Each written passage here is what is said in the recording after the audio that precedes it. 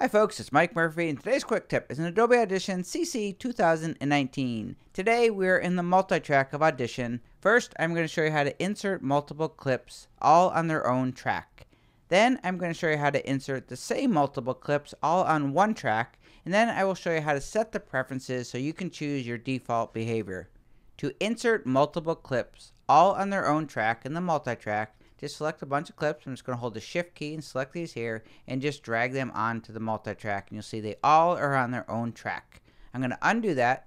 If I want to insert them all onto one track, hold the Option key with them all selected, and now you will see that they will all go onto one track.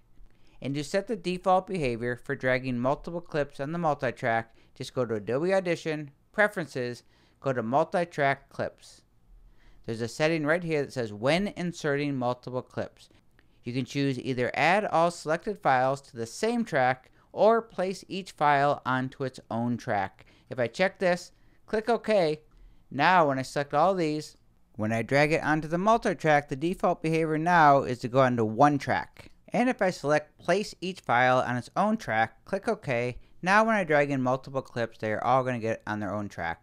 And if you want to select multiple clips and drag them onto one track, just hold the Option key and drag them on.